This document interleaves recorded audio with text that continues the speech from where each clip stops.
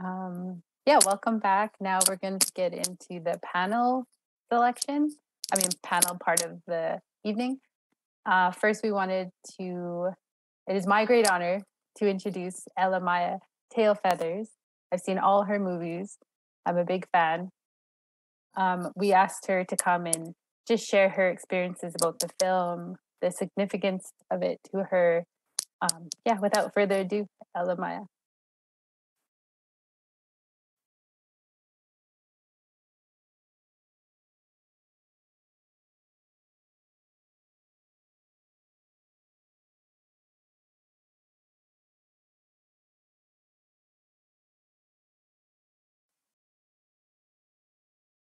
Okay, maybe Elle-Máijá is not available right now. No, I'm here, right here. Oh, hi.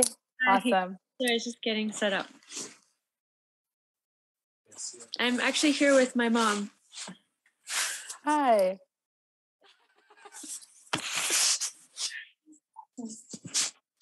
All right, thank you guys. Thanks for joining us tonight. This is exciting. We'd like to, if you could just share with us your experiences, like what you went through while filming it and the outcome, like how the feedback affected you. Sure. Well, first of all, thanks for screening the film, and thank you for the really beautiful introduction. And also just thanks to everybody who joined on a Friday night. I know a lot of people just want to zone out and watch Netflix on Friday night. So thanks for tuning in and watching this film. It took 5 years to make, and was quite the journey. A lot of love and care went into making it, and I made the film because obviously my mother is practicing medicine here on the reserve, and I heard from her about everything she was witnessing on the front lines of this crisis, and I witnessed the ways that our community has been so deeply impacted by grief and loss. But most importantly, I saw the ways that our community was mobilizing and all of the work that was happening on the front lines and all of the people who were just giving selflessly to find solutions to this crisis. And many of these solutions were very radical. And I felt like what I was seeing in the news media was often portraits of our community that were framed through trauma and grief and poverty lens, wherein we were always framed at a deficit, as though we were at a deficit. Um, Whereas what I was seeing was very different. I was seeing a lot of hope and strength and hard work and people giving so much with so few resources and so many barriers. And so I felt really obligated to document what was happening. And when I started this journey, I knew so little about harm reduction. I knew so little about the nature of substance use disorder or addiction, and I think I knew what the basic population knows. I had addiction in my family, and I knew it that way, but I didn't really understand it in the way that I do now. And with harm reduction, the same can be said. I knew so little. I was kind of just at like the entry level understanding of what it was, and I was even kind of maybe hesitant to wonder if the actions that were taken early on in this crisis were the right way to go. And that opinion changed very quickly when it became very apparent that harm reduction saves lives and is absolutely necessary. And I felt like I needed to also be able to share that learning journey, not only with my community, because that conversation is still so divisive and complicated, but also with other Indigenous communities experiencing this crisis, along with being able to present the broader public a portrait of my community that resists these really harmful representations that I was seeing in the news media. And this conversation around harm reduction has become so contentious and divisive, not only within my community and other Indigenous communities, but I think Canada as a whole. And I felt like this story and documenting it served as a really great opportunity to hopefully offer an educational tool for dialogue and understanding this crisis and the ways that harm reduction can work through a human lens and through centering the voices of actual people who are living with substance use disorder or who are in recovery or who are offering harm reduction services on the front lines. So yeah, so that's where it came from. And ultimately, it was 5 years of work, and hundreds of people contributed in some capacity to making this film. And ultimately, over 50 people appear in the film, and so many more contributed and didn't end up in the film because I couldn't make a film longer than 2 hours. So yeah, it was a really wonderful experience to be able to document all of those stories. I felt so honored and humbled by the people who were brave enough to share their stories on screen, because it's such a vulnerable place to be in. And I felt like I really had a commitment to centering the voices who are most marginalized and who are made vulnerable in so many capacities. But yeah, especially during this crisis that's been happening, I guess, for close to 8 years now. I think, yeah, 8 years. So yeah, that's the, I guess, the origin story of the film and my reason for wanting to make it. Thank you so much, Elle-Máijá. The film is beautiful and incredibly powerful, and I'm so grateful for the conversation that it continues. And we're very grateful for you for being here, and you as well, Dr. Tailfeathers. It's really wonderful to have you with us. That's a really wonderful surprise. So now at this point, we'd like to introduce the rest of the panel as well, and then continue this conversation. So we're just going to do a little bit of a brief introduction. Brandy, why don't we start with you? Oh, thank you. My name is Brandy Myette. I am the Provincial Outreach Manager of AAWEAR, which is Alberta Alliance to Educate and Advocate Responsibly.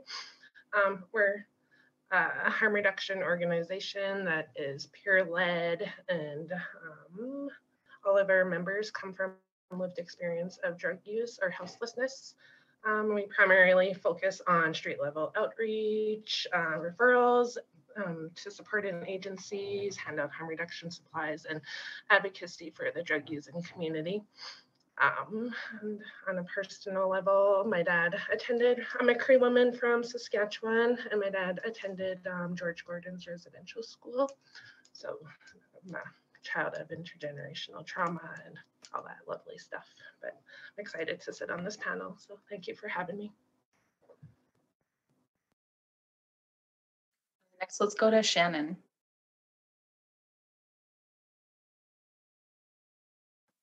Hi there, my name's Shannon. I'm a nurse. I spent the majority of my nursing career working with and for First Nations communities throughout Alberta, and simultaneously with harm reduction for about 10 years.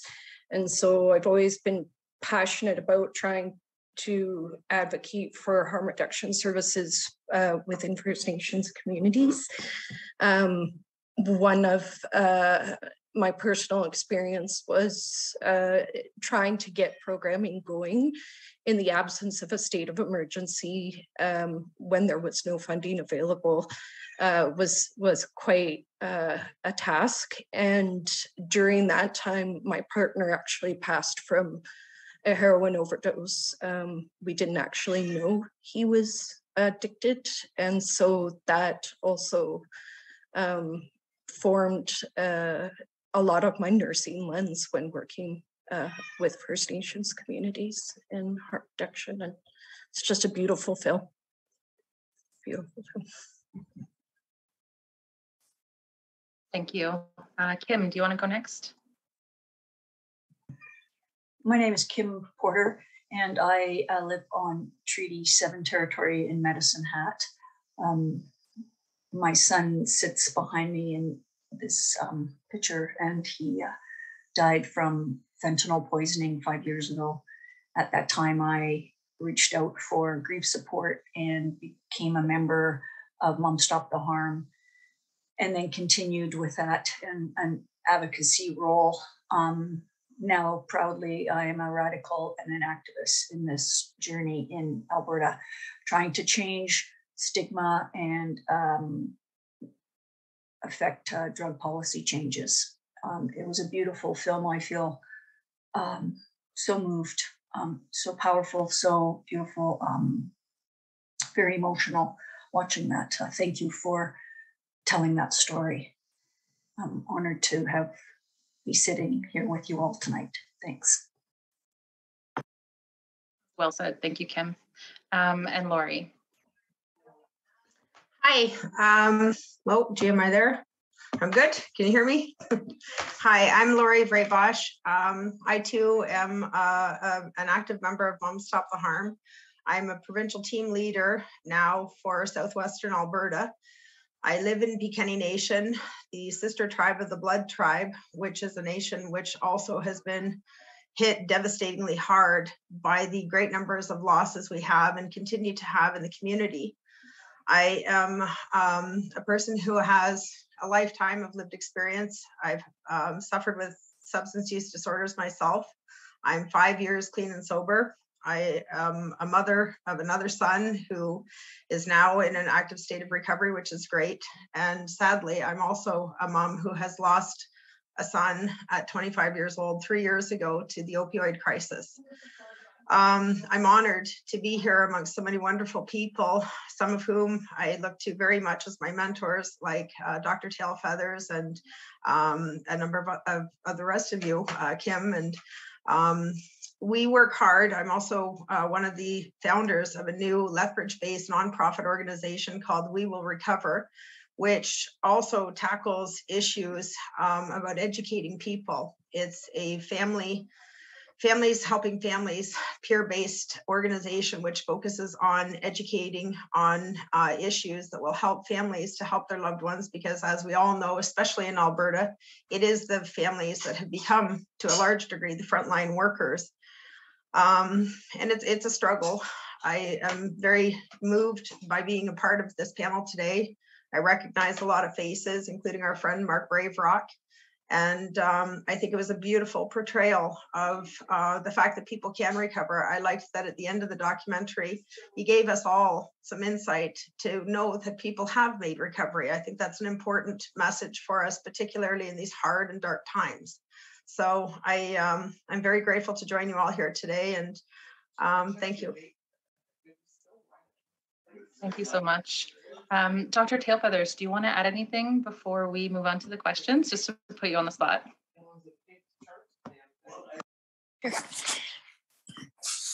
Hi, no, just that I'm really grateful to be here. And actually I'm just in the sidelines for once watching. So it's really nice to see all of the people who are actively involved in trying to help in this situation. And we've had quite a few viewings and Q&As, and we had a really awkward one in Cardston where it's a dry town. There's no alcohol in the town and very conservative area. So we had showing, I think it was Tuesday night.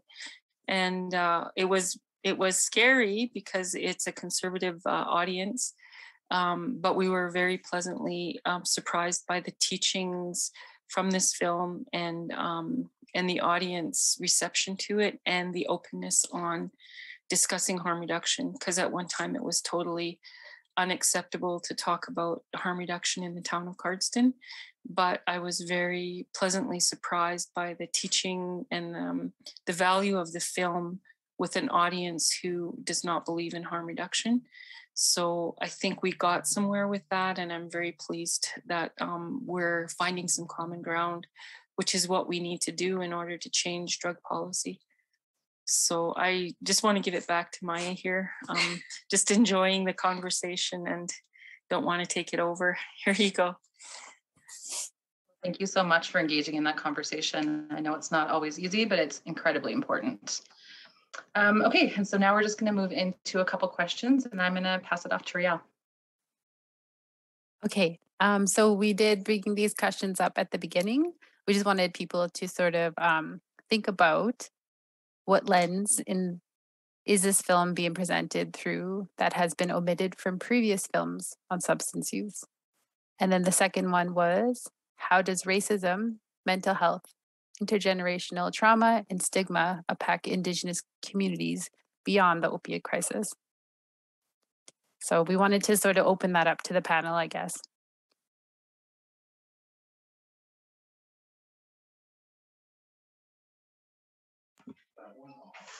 I'll speak to that. In Piikani Nation, we struggle quite a bit still with trying to get leaders to understand and embrace harm reduction. It's misunderstood. And I think until we have an adequate amount of education that is culturally sensitive and appropriate, delivered in ways that are appropriate for the audience, I think it's going to be very difficult to try to have First Nations communities embrace the idea of harm reduction. And we clearly know what happens when we don't. Thus, we're seeing such incredible spikes in communities where harm reduction isn't widely available, or if it's not available at all. I think that it's important that we continue to stress the need for meeting people where they're at. One of the things, again, I'll say that I really like about what the Blood Tribe is doing, what was portrayed, is that there's a lot of outbound services that are meeting people where they're at. For example, the distribution of Suboxone or methadone to patients that otherwise might not be able to get in. I know that's a problem in our community where we don't have public transportation or reliable transportation. There should be dedicated services for the people. I think that, again, sometimes helping, the old people, the elders and leaders, sometimes even managers in various departments to understand that, abstinence-based doesn't work for everybody, particularly those who are struggling with opioid disorders. It's really important. And I like that the film really stressed that, Suboxone and methadone, and it showed how it was making the people feel who were the patients who were under the care of Dr. Tailfeathers or otherwise, the response, how they're feeling. I think that it's encouraging to those of us who were able to watch the documentary to understand, gee, they're having success. And I think that, it brings some relief and some understanding that these things are working. And ultimately, that's what we're trying to do is keep people alive.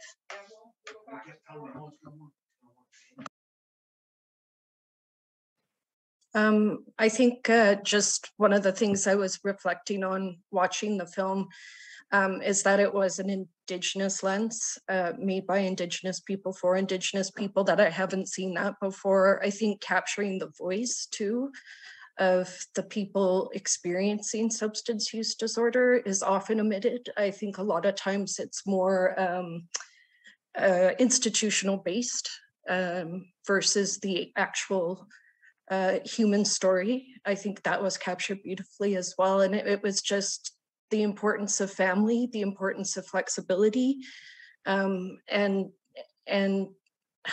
as well, just the need for programming to be Indigenous led.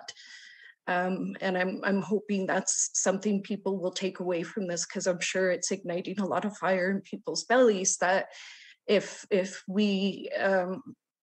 there are certain people that have privilege that others might not, that we continue to advocate for funding and programming to be Indigenous led versus taking it on necessarily being partners. One of the other things I found really interesting was the perceived safety of people using substances.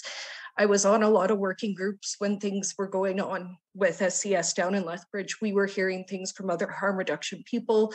We were hearing things from people accessing programming about how much abuse they were encountering, in addition to what has always been a historical path of human right violation when accessing things like enforcement or health. And I remember thinking, we do all these you know, when harm reduction's within the colonial system, we often have to play politics in a way, and doing a lot of surveys of surrounding communities to see what their sense of safety is, but never once was there any kind of truth being told about what the actual safety of the clients were.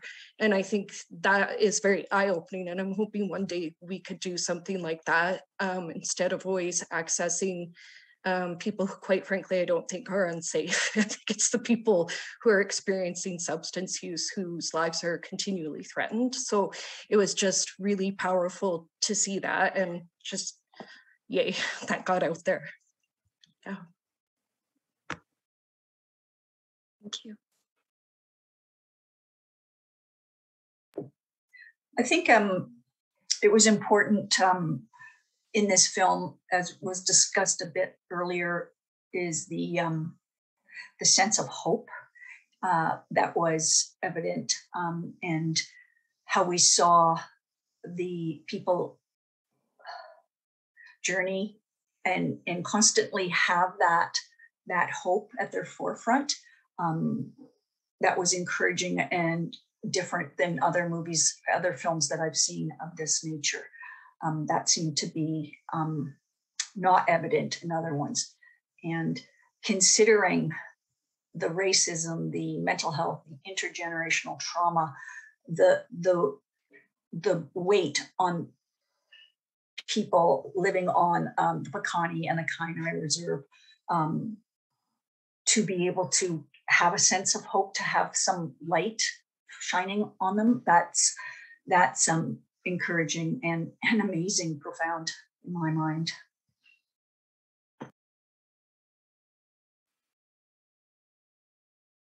Thank you.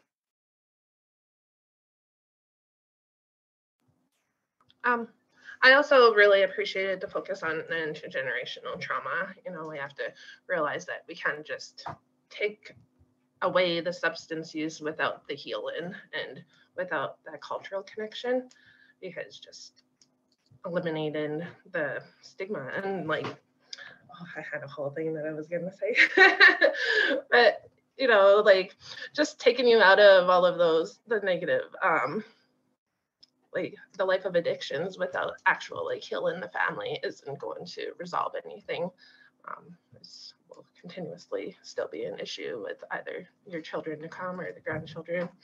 And it was really prominent in that film, like how many of the grandparents are raising the grandchildren, and well, the parents are still struggling, and you know, it's so commonly seen in Indigenous families. So it was a good focus. I also think the film helps shed some light on how it isn't a choice, and how it's just not a matter of just saying no, how obvious that isn't going to work. That was prevalent throughout the film, and I'm thankful for that. If I can add to that, one of the things I think was also really important was the focus on the children. You know, so many children are being left behind, and so many children, that the parents who are suffering with substance use disorder, they're really hurting with the loss of their children. And that in itself is another trauma that they're facing. And, you know, the work that has to be done, and the encouragement of, you know, in this case, Dr. Tailfeathers, working with the people, asking them how they're doing, reminding them of their love and, you know, concern and care for their children. I think that's really important. Again, I like that it was, you know, it sets an example for other First Nations communities, and really for all of us, even the non-Indigenous communities, about the level of compassion and care, because ultimately those that we have to really be, I think, utmost concerned about are the children as well. If we don't stop this, you know, or curb the losses that we're seeing, all we're doing is birthing another generation of people who will end up broken, homeless, you know, impoverished, fractured, and ultimately addicted. So we're not getting there until we actually help the people to stop losing. And I think in addition to that, you know, the grieving, you know, the film focused on the grieving and the losses that so many people have these days. And I know in our experiences working with the people, it's the grief of the continued amount of losses that is dragging people into addiction. Even those of us, that work in it or try to advocate as community members or band members or what have you, it's really hard. The level of PTSD can sometimes bring us to places we don't want to be. And I know for First Nations communities that are just continuously losing one after another, it's really hard on the people. So drawing on that, I think it would be great to see even more supports made available for bereavement support and family support to help the families understand what they can do to try and help their loved ones recover. And I think that this film really helped to show empathy. Really, it's a wonderful example of what empathy really does look like. I think a subtitle for the film could be "It Takes a Village," and I think that was definitely showcased in it. The village of the people on that reserve and how they honestly cared for each other, and that one family that were able to take care of the child and didn't have to have that child taken away through Child and Family Services. They literally, it's like wraparound support within that community.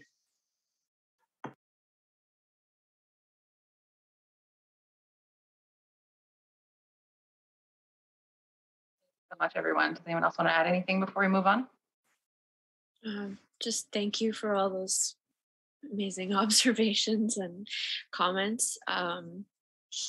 Yeah, when I made this film, I really had to do a lot of, I guess, self-interrogation about my own privilege as the filmmaker and the power I have in terms of making editorial choices and deciding what ends up on screen. And so, part of my year-long research process was watching like as many films about addiction as possible. And you see just so many common tropes of like sensationalized portraits of people using drugs or alcohol without any sort of context about what brought them to that point in their lives and what their hopes and dreams are.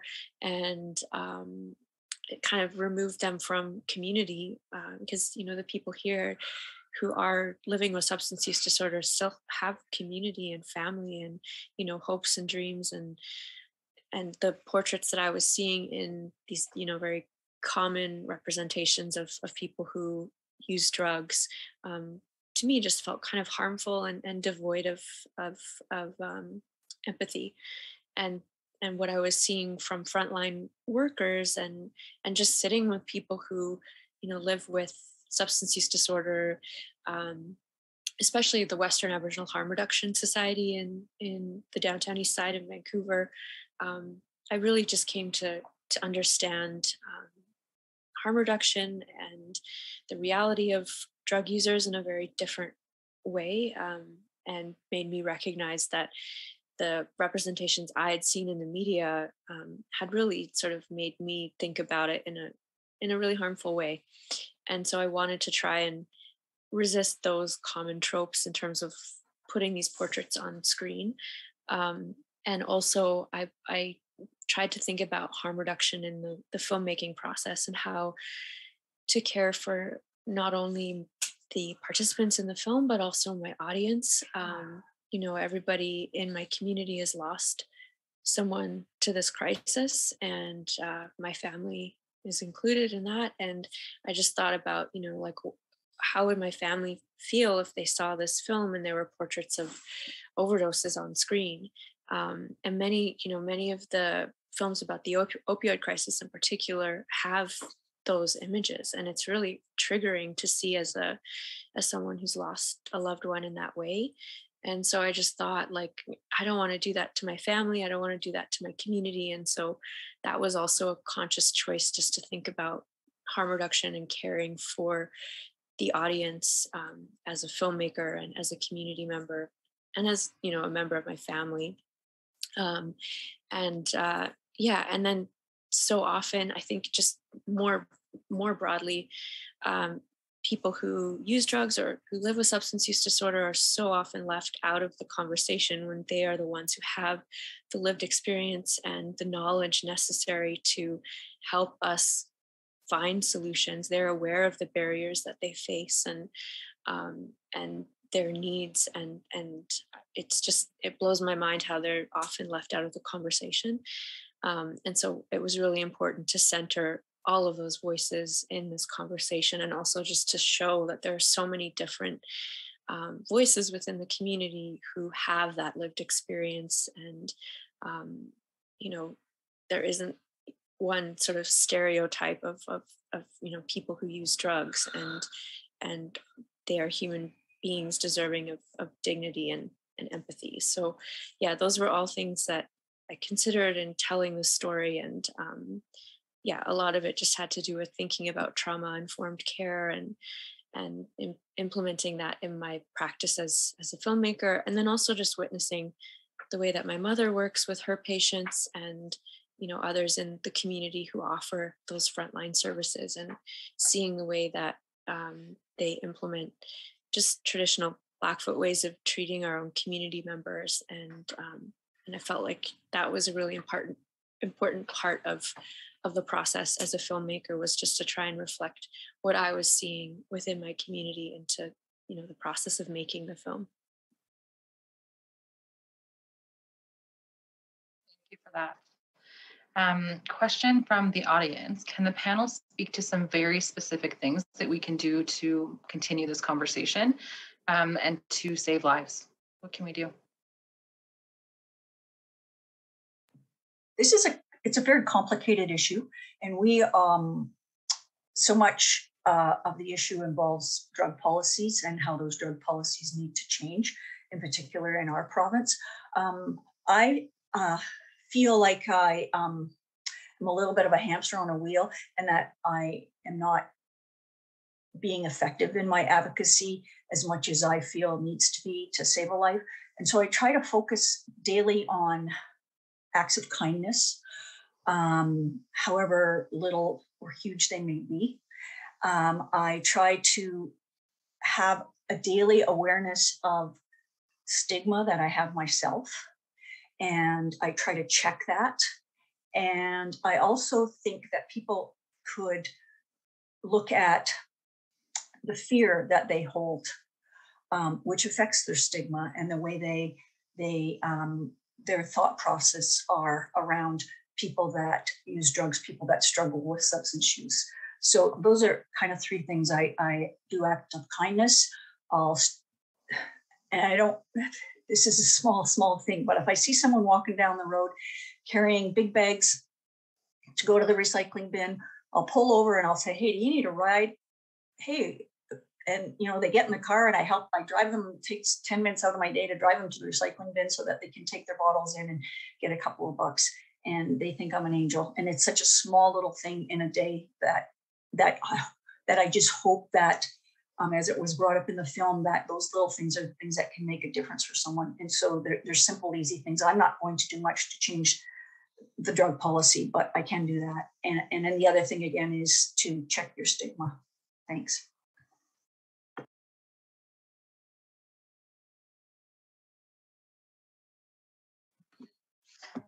One of the things that I think we can do, or we should encourage people to do, is perhaps consider joining the group Moms Stop the Harm, which I'm putting a link to in the comments here. It's www.momsstoptheharm.com, which is a Canadian group for families and for loved ones who have lost people that they care for, whether it be children or family members or other loved ones, when they've lost them to a fatal substance poisoning, and or for families and loved ones who have people who are in their circle who are suffering with active addiction.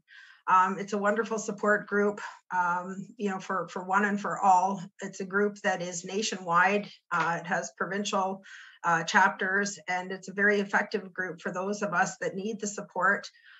They're available around the clock. I personally think that they've saved my own sanity a number of times. I think most of the very practical advice and support and guidance, mentorship that I've received has come directly as a result of my mentors and the others who are part of Moms Stop the Harm. It's not just for moms, it's for all of us who have experienced the harms and the impacts of substance use disorders. So I would personally recommend that to anybody who wants to learn about or who may need support for bereavement or for their loved ones who may be in a state of addiction. And for those of us who just don't know what to do, it's a great group. I think just one of the things that I would recommend is possibly looking at the history of drug policy and how it was formed, because it really is rooted in racism. If you look at the Reagan years, if you look at Nixon's years, and you start to go into the war on drugs and how it was formed, and that we really are ingrained to try illicit behavior change through fear tactics. And a lot of our core beliefs, what we've been brought up with, is through a lens of enforcement versus love or health or connection.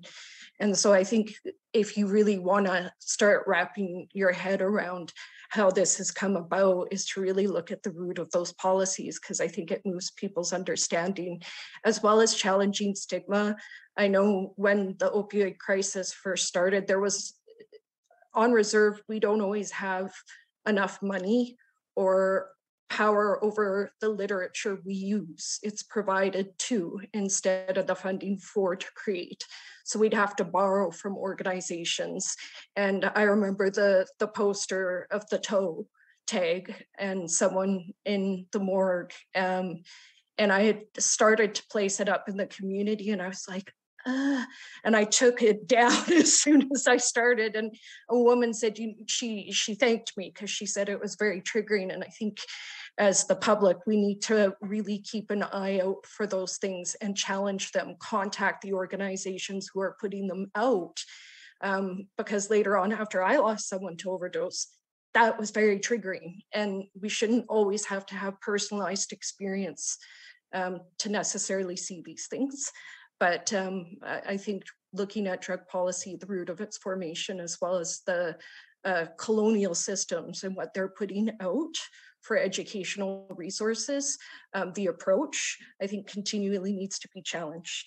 I think there's a lot of really, there's some programming out there that really does rely on fear and shaming. And I think if we could all work together to push that agenda away, it would be very helpful. I'm telling you just to talk here, so I will. But I think that, and I thank you for all the, all of the discussion. It's always so, for me, it's enjoyable to hear everyone and to hear from different points of view how we can address the situation. So, I mean, I look at it as like a drop in, or a ripple effect in a lake, and the very, very center of it is the person who's involved in the, in the addiction, and how do we support that person, and we move out from that into the second ring, and that is family, and how do we support family, and how do we help them to at least get some rest, because I know lots of family members, one of the first cases that I had, there was a mother that was sleeping out in her car at night during the winter, so that her son could stay in the house and be safe. So, I mean, and that's a form of harm reduction as well. But we had huge discussions about what was enabling versus what was harm reduction. And so I know that the middle of the ring, the middle of the circle is the patient and the person, what is going on with that person. The second is the family. The third is the community. What can the community do? And then beyond that, what can the policymakers do? And here in Alberta, we are stuck at trying to educate and move the policy to a different level.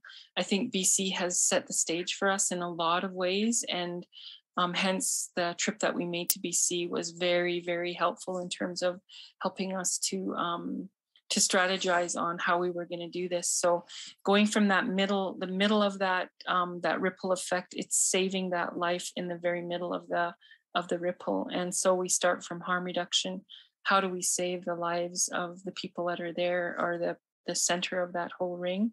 How do we support those people around them to understand what is happening to their family member and what they can do? Recognizing that, and I see that in so many of my patients' families and so many family members, that when you're really close to a person that's addicted, there's lots of emotion. There's lots of anger directed at your family member because they just are not listening to you, or they're not getting the help that you're bringing them to, or, you know, it's a very, very difficult struggle for family members because they love their you know, child or their spouse, or, you know, or their sibling, and we try in the way that we think is what they need. But we need to recognize that they will reach out when they need to reach out, and we need to build the services around them so that they're there and they're available when somebody needs them.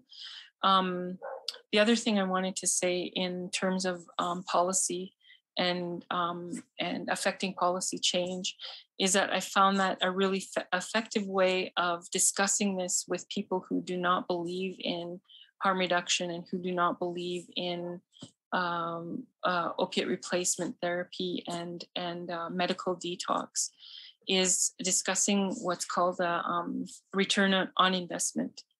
And because people want to hear, well, how does that impact the rest of society? Well, you know, when we started the detox, we have reduced the visits to the ER.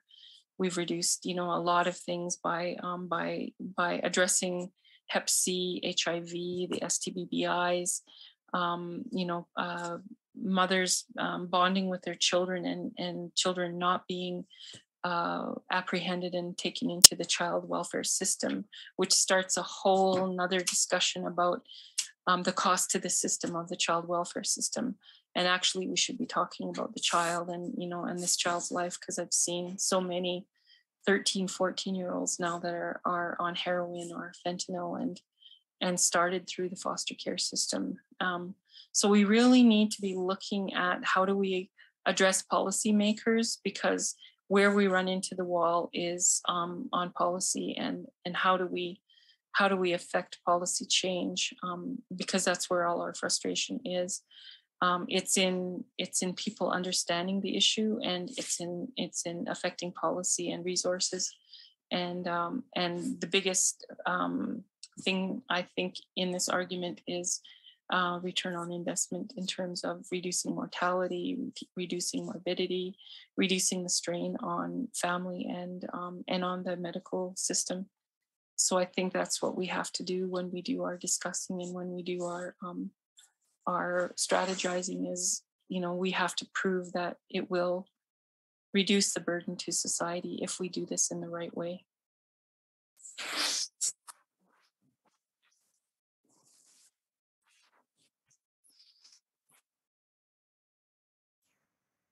Can I just add that if anybody wants to get more involved in the harm reduction realm, that AAWEAR does have community days in all of our chapters that are open to any volunteers to show up and come out with our outreach workers. We have chapters in Lethbridge, Red Deer, Edmonton, and Calgary. And we also offer virtual and in-person harm reduction 101 training. It's all of the dates and everything are on our website. www.awarear.org.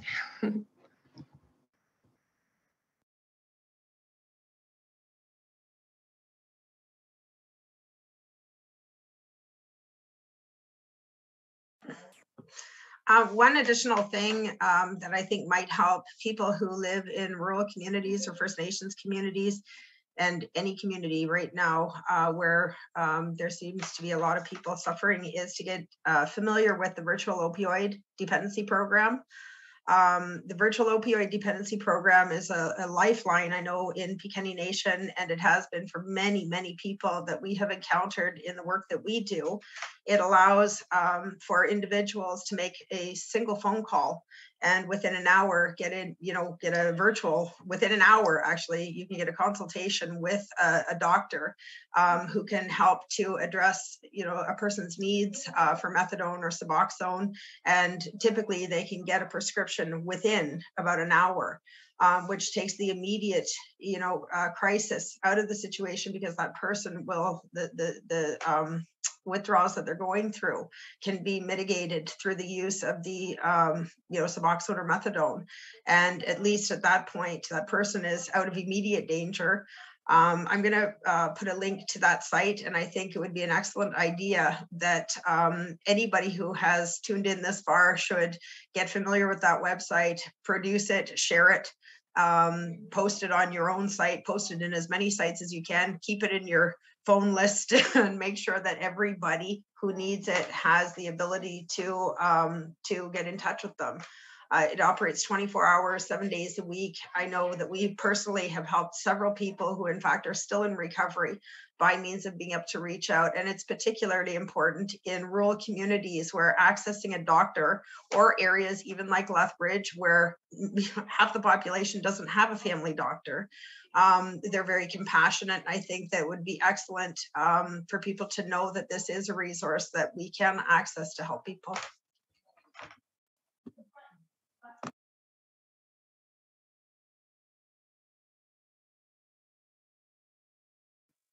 Hi, Beric.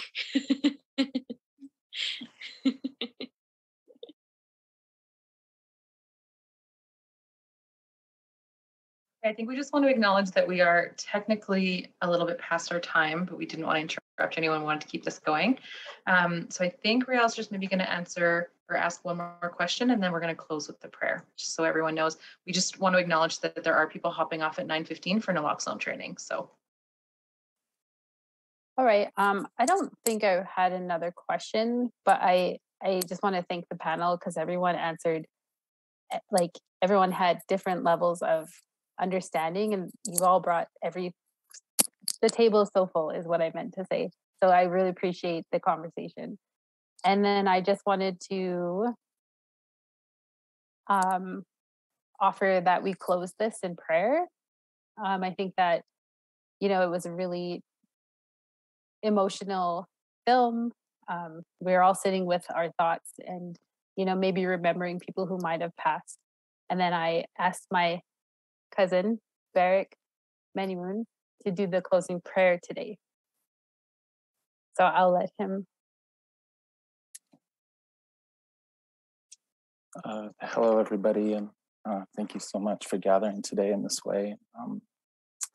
Elle-Máijá and Dr. Tailfeathers, thank you so much. See you guys. I just, I'll say a prayer. Aiho nata, niska gulaga, Kímmapiiyipitssini, Wankatanka, creator of all things. Isu, Isa, grandmothers, grandfathers, Animal Matsukan, Sinajana. Hear our prayer today, Creator, and spirits, kin spirits that take care of us. I say a prayer of gratitude and thanks for all the work that has been done here, all of the sacred and loving communication that has been shared here today. Say a prayer for everybody that we have lost, who is probably present, for all the people out there who have been witnessing the film, that they be comforted and supported, that our hearts be opened, that we find forgiveness and compassion and a way forward. Just a lot of gratitude for the visionary work that was done here, and the use of the voice, and the shedding of light to conquer ignorance, darkness, and pain. I say a prayer in a good way for all the nations involved, all the people. Everybody goes home and is able to take care of themselves, that the people who are triggered are able to be supported and have people hear them and hold them and support them in the ways that they need. I pray for that. And I just give deep, heartfelt thanks to everybody who is doing this beautiful healing work. Miigwech, Siasgaz, Atakiasu, and all my relations.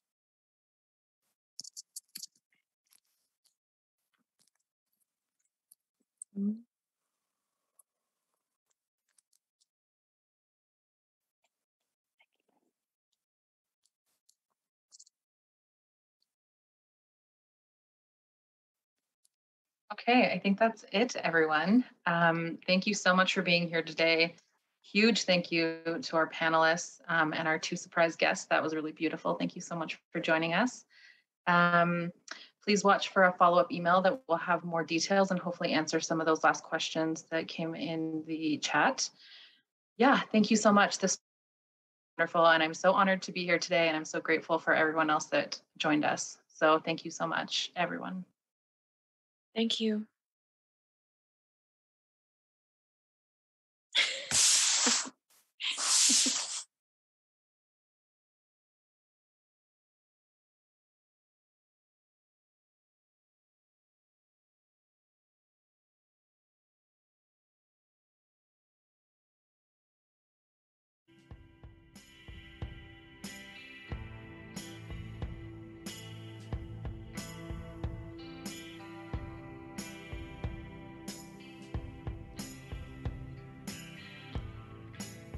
My biggest sister, she raised me up.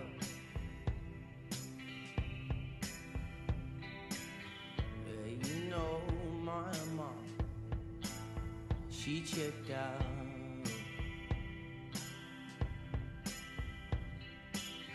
Popping pills turned to pipe. Skin and bones and she not around.